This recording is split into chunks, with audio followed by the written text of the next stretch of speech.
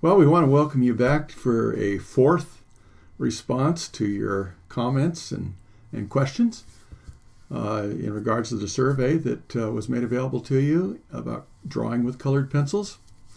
And I'll let Jeremy go ahead and describe some of the things that maybe we can still cover, maybe just fill in a couple cracks and make it even more of a possibility for you to, enter into the world of colored pencils.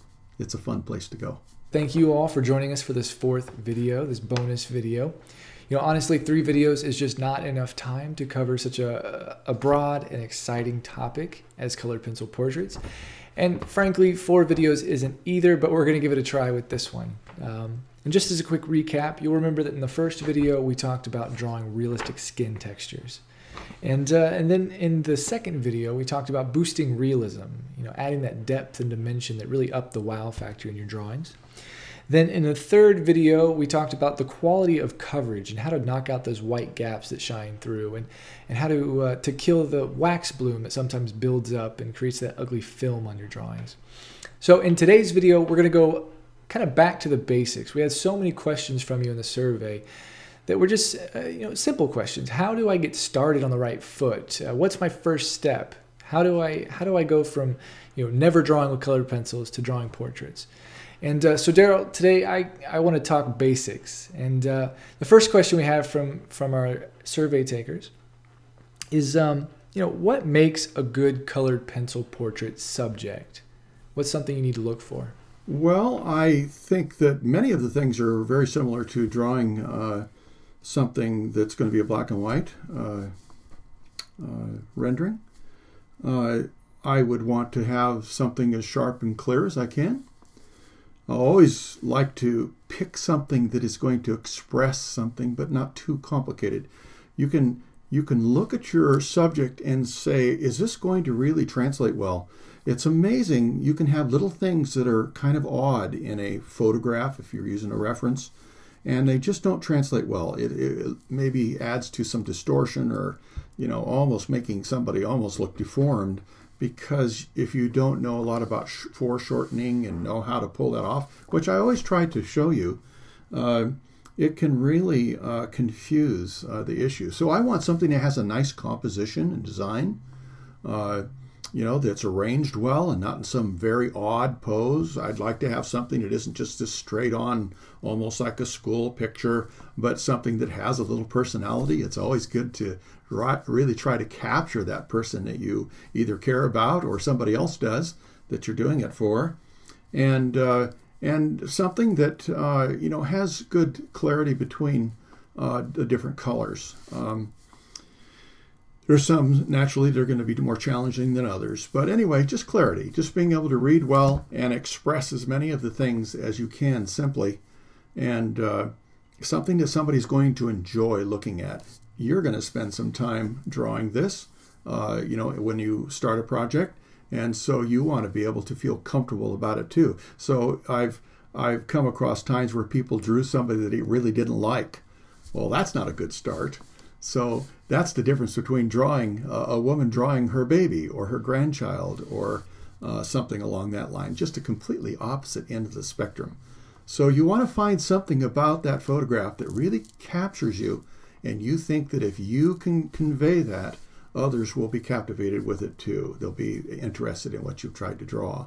So, clarity, you don't want to have something that's so tiny that you can hardly make out the features.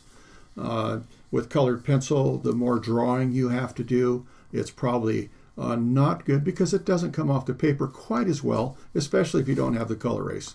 The color race gives you some wonderful opportunities to, do some renovating, change things, lighten up things much better than the waxier colored pencils. But anyway, you still want to pick something where you don't have to do too much preliminary drawing. The next question, and I know you touched on this a little bit in the previous question with color race and everything, but in your experience, what should be considered when you're choosing colored pencil drawing materials or supplies? What is something they should keep in mind as they search for the tools? Yeah, I like to be able to pick out something that's going to hold up.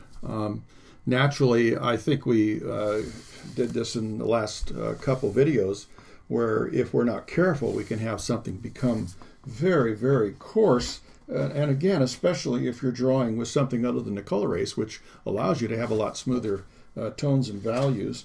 But we don't want to have something that is so coarse like a watercolor paper. And this is what would happen if you were using you know, a waxier pencil, where you have this tremendous grain.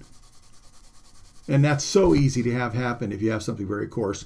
And if you're using the point of the pencil, you can refine that quite a bit. But still, if you're using the waxier pencils, it's just one of the things you have to start accepting. So you want some tooth, though. It's easy to start thinking, well, okay, then I'll just go to a smooth, like I'm using Bristol right here. It's one of my favorite papers. But there's a paper for everything. And it's easy to just not pay any attention and get something that's smooth. Well, the problem with smooth is these have a tendency to slide. Almost all your pencils will. Your graphite pencils do. And you need to have the texture, the tooth of the paper, to help you start not only taking advantage of that texture when you want a specific texture. Here I am, the tooth of the paper to create a texture in your drawing, but you want it to be able to hold up clear to the end. It's one of the things that I want to do as much as I possibly can, is make my tooth hold up so that I can still have it adhere to the paper, and I can leave some color behind on the paper surface as I well, let's just call it scrape the pencil across the surface. As I go across here, that tooth helps it to be left on the paper, like so. Now, I think I've already shown you, if I was using a color erase, this tooth becomes less and less of a factor, because for whatever reason, the makeup, the hardness, the clumping quality of a waxier pencil has a tendency to catch on those you know, high parts of the tooth and accumulate. It just kind of starts clumping. So you can see already that we have an opportunity, you know, to make something much more refined. Now, if I had a chance to do this first and then put this over, that would subdue this, because what is making this so obvious is the white. It's very difficult to get the white filled in when you're using a waxy colored pencil. So the paper is very important. So I wouldn't want to pick up a watercolor paper per se. And I also, if I have a preference, I like to have an illustration board. And there are many that I have never tried. Here's a very inexpensive one that I was able to just find at an art store. And one side is the surface you would do, and the back side is blue. And so there are many different companies. Here's Arch's version of a vellum kind of a surface, and they're considering it in a watercolor category. I don't know, maybe I can enlarge that a little bit so you can see. Well, that gets blurry. But anyway, they consider it their watercolor hot press, and yet we wouldn't want something that's very, very bumpy and having that real coarseness. Otherwise, it's going to be very difficult, you know, to smooth that down. One of my favorite ones is the Strathmore. It's more expensive, but on the other hand, if I foul up one side, I can turn it over and it's exactly the same, because it's laminated. They have a piece of paper on each side of a core, a cotton core, and so it's 100% rag, and I think it's deacidified. But anyway, Strathmore is one of the papers that I love to work on for drawing. It's the 300 series Bristol vellum, and this is the 500 series illustration board. It comes in a thinner, let's see, lightweight regular surface and a heavyweight, and this happens to be the heavyweight. I like these because then if I want to use a wash or something underneath of it, I don't have to worry so much about it bowing and bending. It can take, you know, some light color. I mean, if you just soaked it in a bucket, you'd probably have it buckle on you. But I like to be able to have that extra sturdiness underneath the paper so that it kind of helps the texture, the tooth, last a little bit longer, be just a little more durable. And yet then again, just to pull this one in here, these are things that you can do. You can do all kinds of mixed medias. You can do washes behind it. You can do even some Prismacolor over the top to bring out some specific lines and to accent things when you're finished, and that's kind of fun to do too. But anyway, the materials, I think the board, naturally the pencils, I just like these for so many reasons, and yet there's many other color pencils out there, and if you are using something else, then we take into consideration how lightly you're going to be drawing, whether you're going to be doing something with more texture or a little less texture or very little texture.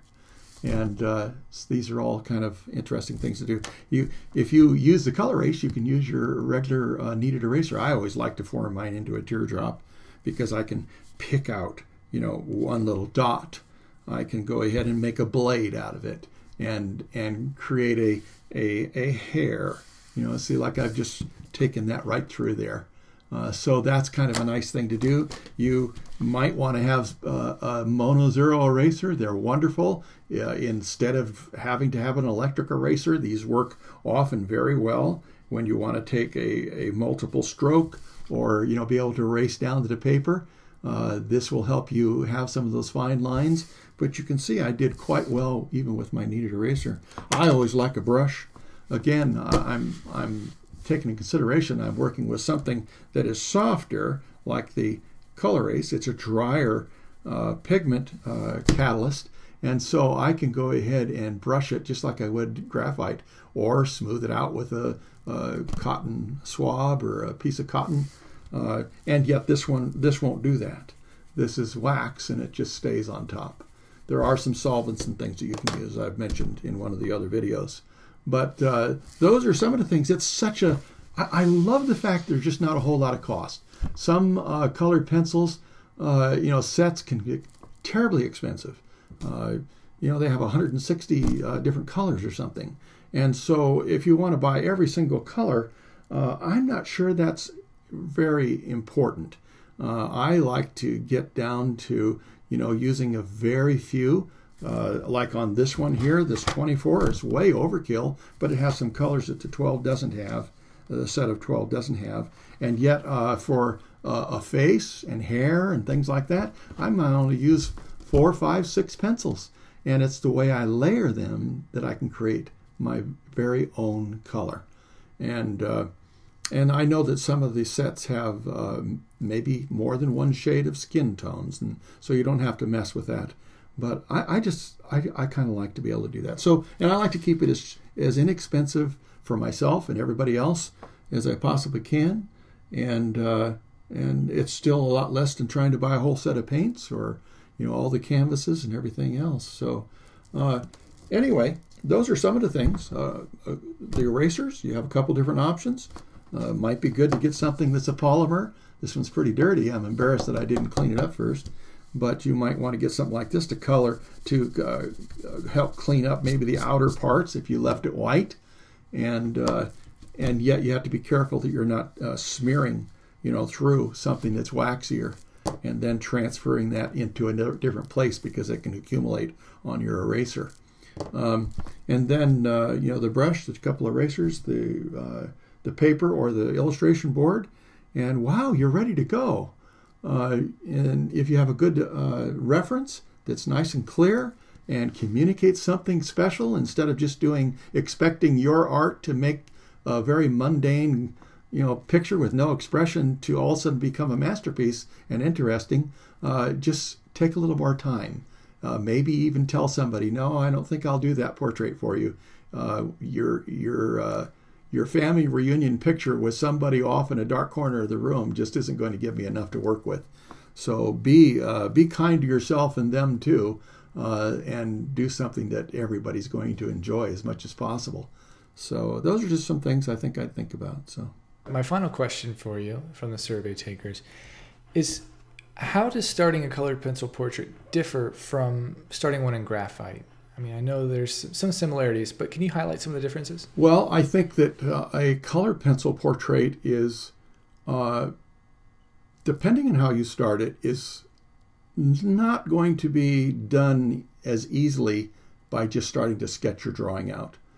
Because the color, regardless of what colored pencil you're going to use, is not going to come off as easy as graphite does. And graphite can be difficult too. I'm just a real stickler for don't put too much pressure, because I always like to make changes. So the 5-pencil method teaches you how to, limit your pressure, get the maximum out of your pencils without having to press too hard. And that comes from lingering and layering and, using the appropriate pencil. In colored pencils, you don't always have, a darker value of the same color, but there are other colors that you use. And if you start practicing with color, you'll start recognizing some of those colors, especially if you have a doodle sheet and you have an opportunity to just layer colors. Maybe one color over the top of another one isn't the same as if you reversed it and put the other color first and the other one over the top. And yet these I like to use in transparent ways so that I can build my color. But when you're starting a drawing, you want to make sure that you don't have to spend as much time sketching unless that's going to become a part of your work. I think in sketching now, what colored pencil are you going to use? Because it's better not to start with graphite, for instance, and then try to draw color over it, because it's so much easier with graphite, it's tempting to do that. But I would rather start my drawing with the actual colored pencil so that I can have some fresh colors. If you put the graphite down to create your initial sketch or your layout, then it's going to start being carried into your colored pencil, and it just grays everything. It starts killing the life of your drawing in many ways, and you can never go back down to the bare paper. So with colored pencils, I like to start with the lighter colors that are within the category I'm looking at. If I'm drawing a face, I certainly don't want to use a brown to initiate my sketch, because that brown is going to be left there. You can't really cover it up and work over it with a lighter color. And so I also want to be able to use the opportunity to have a very light line. And so let me go ahead and shift over to the paper again. And if I am drawing a face, let's just take this boy that I worked on recently. If I'm trying to find a color that's going to go into the hair, I might use this terracotta. I might use one of the peach or skin tones or whatever. But I also don't want these to become so dark. I do the same thing with my graphite drawing, though. I don't like to commit myself too much, because then I'll have this outline or I can't make the changes as easily as I want. But I wouldn't want to use blue, let's say. I mean, just to be ridiculous about it, I wouldn't want to use blue, or I wouldn't want to use, again, my graphite to draw this out, or this is never going to go away and become the edge of an ear without becoming a color book line. This is never going to work when I have all these subtle little skin tone features within the face. So what I suggest you do, especially when you're learning, is to, if you want to draw your subject out, to do it. Maybe you could even do it in graphite on a separate piece. It sounds like a lot more work, and maybe it is a little bit, but it'll maybe save you some grief. And then see if you can transfer that over. You could project something on so that you don't have to mess with it too much. You could trace something. You could transfer. Transferring would be, let's see if we can just do something like that quick. This is something you want to take in consideration, that it's a compatible, erasable product. So going back to the color erase again, I can come in here and do a coverage on the back of the drawing and make sure that I'm going in all the places that I'm going to want to, capture on my paper. And you basically make like a carbon that way. If it's on the back side, then you can come over here and you can now draw over your drawing in those places. And you may have a lot of color in the back, on the back. And you just draw, and it's just like a carbon copy. And so you can come up with a little bit of an outline. Let's just go ahead and make our own here. Let's just see. Now if it's a dry media, there's some options. A Conte crayon even makes, I'm not talking about the pencils. The pencils don't come off as easy as, something like this that is their sticks. And yet you want to make sure you get a color that's going to work. This is a dark brown, and boy, I'll tell you, that's exactly what would happen. It would become dark brown. But what you want to be able to do is create this using maybe the side of your pencil all over the back of your drawing where you think the drawing is. And then once you put this down, then you want to tape it. You want to tape this on, or tape it to make it stay still. Because if you ever have a place you peek and you take this off, and then you realize, uh-oh, I didn't get all that, and now it's impossible to reposition it. So it's good to have this taped, and or if you don't want to tape anything, and that's fine, you make these tick marks. You can make them very lightly, but just to make sure you can see them, I'm making them a little darker. And you can go on all four sides of a paper outside the perimeter of your drawing.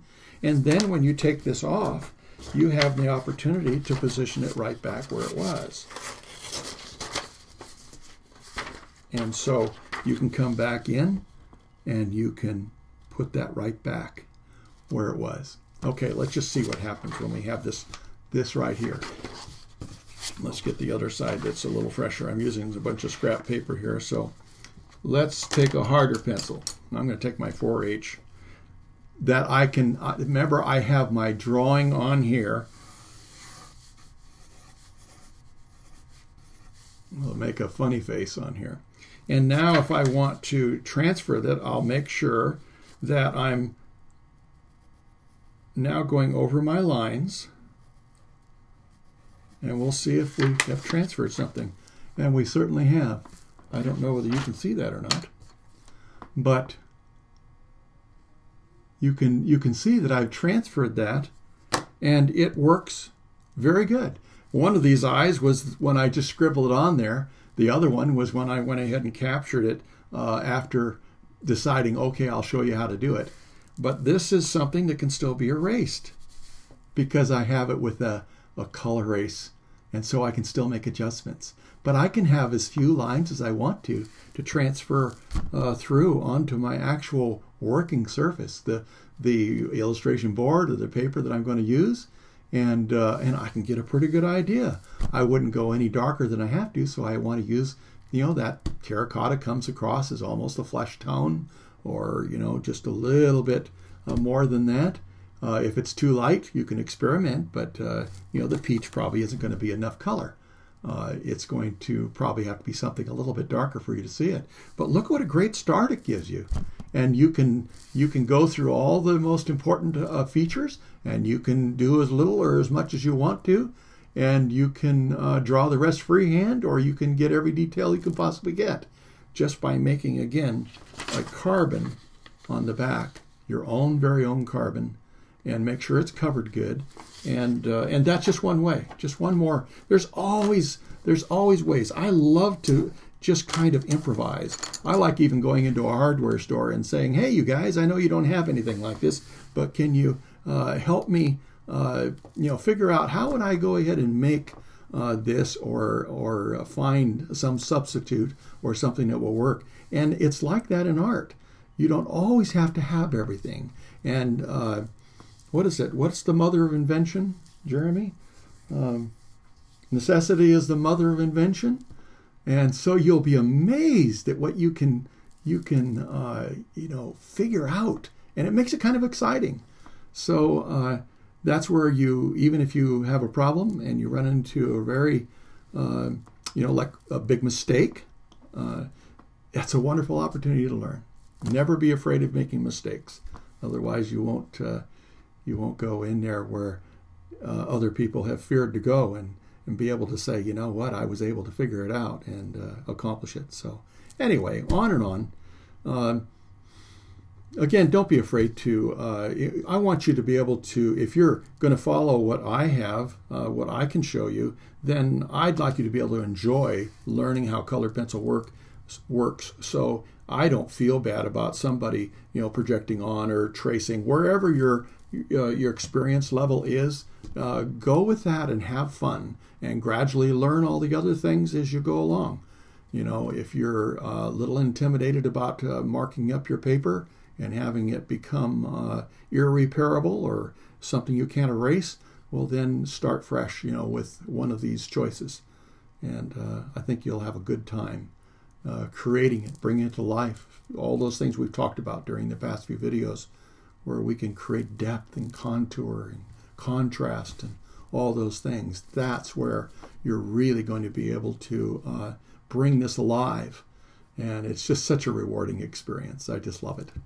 I really enjoy that sentiment, Darrel. This concept of just doing what you need to do to get started. I know that, personally, sometimes I'll not start something just because I feel like it needs to be perfect first. But I like the idea of, finding a method that works for you and getting started and just enjoying it and learn as you go. Yeah, I think proportion is always critical in anything you're ever doing. Having good proportion and knowing how to achieve that and maintain it through your drawing, constantly be improving on your proportion. I think that is really good, because no one wants an eye in the middle of the forehead and you can't explain why it's there. It's really nice to be able to capture the person as they are. And so there are so many wonderful ways that you can go ahead and avoid problems in that area. And I think proportion is something that is the reason I love to be able to continue working and changing and modifying, because I don't see everything at the beginning. Sometimes I do a pretty good job, but sometimes I want to just keep tweaking it, because I realize, how in the world did I do that?